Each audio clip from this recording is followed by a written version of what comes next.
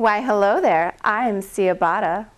You may wonder how electricity makes devices move. Your dishwasher, your can opener, your fan, or even your hairy legs razor. Well, what happens is each device has two pieces of metal in it. When the device is turned on, electricity flows into the two pieces of metal inside the device, turning each of them into electromagnets. The magnets then push off each other.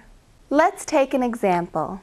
Let's pretend that each of my hips are pieces of metal and that I am an electrical device. We turn on the power and each hip becomes charged with electricity. Because of that, they push off against each other. In a dishwasher, it's a back and forth motion that causes liquids to spray out. And in an electronic thigh shaver, the two magnets are put on a wheel so that when they push off each other, they create a circular motion.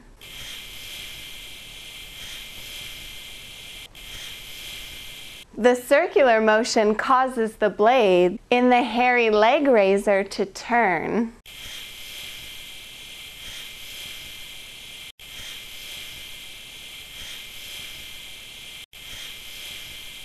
When we turn the power off, the magnets which have been pushing against each other lose power and become pieces of metal again and stop pushing off each other, and the device stops.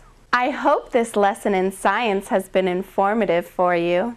I am Ciabatta. Ciabatta. I'm Ciabatta.